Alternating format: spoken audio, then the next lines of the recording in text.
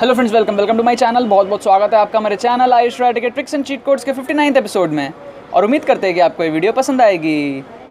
तो देखो यार, यहाँ पे मैंने आपके सामने क्वेश्चन लिया है, दो क्वेश्चन लिया है AIEEE 2004 का मैथ्स का। ये जो पहला क्वेश्चन है वो है हमारे पास में इंडेफिनिट इंटीग्रेशन से, और आप जो दूसरा क्वेश्चन है सेम ईयर का है, ये हमारे पास में एप्लीकेशन ऑफ डेरिवेटिव्स वाले चैप्टर से। ठीक है, देखते हैं दोनों क्वेश्चंस में हम लोग कैसे ट्रिक्स एंड टेक्निक्स लगा सकते हैं, अपना अजम्पशन मेथड वगैरह लगा सकते हैं, ताकि कभी हम लोग को एग्जाम में अगर एक्चुअल तरीका नहीं पता है या फिर हमारे पास में एग्जाम में टाइम की कमी हो रही है, तो हम लोग किस तरीके से अपने आंसर तक या उसके पास पहुंच सकते हैं। यहाँ पर जो पहला क्वेश्चन है वो कह रहा है इंटीग्रेशन आपको दिया हुआ है, इसका इंटीग्रेशन आपको दिया हुआ है, ये दिया हुआ है ax प्लस बी लॉग, बड़ा सा टर्म आपको दिया हुआ है plus C, then value of a comma B is. तो जनरली क्या होता है ना, जब ऐसा क्वेश्चन स्टूडेंट्स देखते हैं ना, तो आधे स्टूडेंट्स तो क्या होते हैं, घबरा जाते हैं कि यार हमको तो इतना कुछ आता ही नहीं, हम कैसे सॉल्व करेंगे, क्या करेंगे।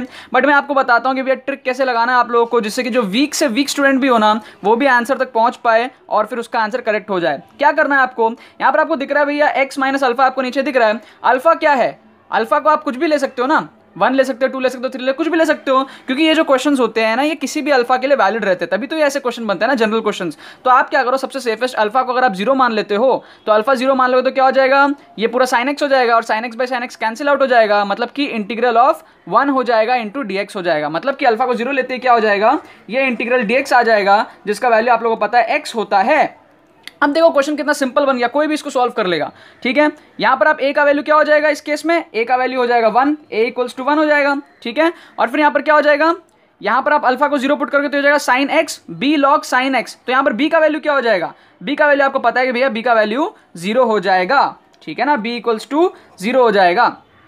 ठीक है, ये क्या होगा, इंटीग्रल dx क्या होगा, x प्लस c, ऐसा आएगा ना। तो यहां पर क्या आएगा, x प्लस सी, और यहां पर जो b है ये 0 होना पड़ेगा, क्योंकि ये टर्म को हम लोग को पूरा 0 करना है। हम लोग क्या पता चल गया, a और b का वैल्यू पता चल गया, a का वैल्यू 1 है, b का वैल्यू 0 है। तो हम लोग को क्या चाहिए, हम लोग को पेयर देखना है कि ऑप्शंस में किस पेयर में 1,0 आ रहा है अल्फा को 0 पुट करने से। तो यहाँ पर पुट करेंगे अल्फा 0, तो यहाँ पर आएगा साइन अल्फा, साइन 0 कितना होता है, 0 होता है, तो 1 तो आ ही नहीं रहा है, तो इसको भैया करो कैंसिल। यहाँ पर भी क्या होगा, -0, ये भी हो जाएगा कैंसिल। यहाँ पे हो जाएगा cos 0, cos 0 होता है 1 और sin 0 होता है 0, मतलब ये करेक्ट आंसर निकल के आता है, 1,0 का पेयर बन रहा है। यहाँ पर क्या बन रहा है, -1,0 बन रहा है, बट हम लोग को तो 1,0 चाहिए, तो ये भी गलत हो गया। मतलब कि जो सेकंड ऑप्शन है वो एकदम करेक्ट निकल के आता है। कुछ भी टाइम नहीं लगा आप लोगों को, बस एक अच्छा सा अजम्पशन करने से आपका क्वेश्चन बहुत ज्यादा इजीली सॉल्व होकर आ गया। ठीक है ना, और ये बहुत बार हेल्पफुल होता है एग्जामिनेशन में, अगर ऐसे टाइप के क्वेश्चन आते हैं तो। ठीक है, नेक्स्ट यहाँ पर क्वेश्चन देखते हैं हमारे पास में, ये थोड़ा बहुत ना रोल्स थ्योरम वगैरह इसमें लगेगा, बट हम लोग तो यहाँ पर ट्रिक से सॉल्व करेंगे, हम लोग को तो अजम्पशन मेथड से सॉल्व करना है। यहाँ पर क्वेश्चन कह रहा है if 2a plus 3b plus 6c equals to 0, ये आपको दे रखा है। ठीक है ना, then at least 1 root of the equation ये लाइज इन द इंटरवल। तो ऐसे क्वेश्चन मैं आपको बताता हूँ भैया, अगर आपने उतनी ज़्यादा अच्छे से पढ़ाई नहीं करी है, या फिर आपके पास में टाइम का कमी हो रहा है, आपके एग्जाम में क्लिक नहीं कर रहा है, आप क्या करो, जो ए बी है ना, इसकी वैल्यूज अपने मन से अज्यूम कर लो। ठीक है, मन से कुछ भी अज्यूम कर लो, सही तरीके से अज्यूम करो, ताकि आपका आंसर करेक्ट निकल के आ जाए। सबसे सेफेस्ट, जैसे मान लो यहाँ पर आपको दिया है 2a plus 3b plus 6c आपको दिया हुआ है। ठीक है ना, सबसे सही क्या लगता है, देखो आपको एक चीज पता है ना, यहाँ पे 2 है, इसको अगर आप 3 से मल्टीप्लाई करोगे तो 6 आ जाएगा।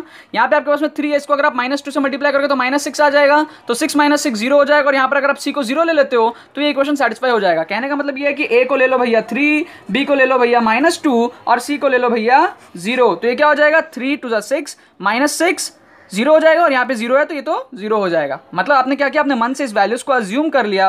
अब आप क्या करोगे, इसी को आप बैठाओगे कहां पर, इस इक्वेशन में, तो ये क्या बन जाएगा, 3x² - 2x इक्वल्स टू 0। ये क्वाड्रेटिक इक्वेशन बन जाएगा, c का वैल्यू तो 0 है। यहां से आप क्या करोगे, आप सॉल्व कर लोगे वैल्यू को, यहां पर आप x कॉमन लोगे तो ये हो जाएगा 3x - 2 इक्वल्स टू 0। यहां से आपको 2 रूट मिलेगा, x का वैल्यू 0 मिलेगा और x का वैल्यू आपको मिलेगा यहाँ पर 2/3। तो आपको क्या मिला, 2 रूट क्या मिला, alpha equals to 0, beta equals to 2/3।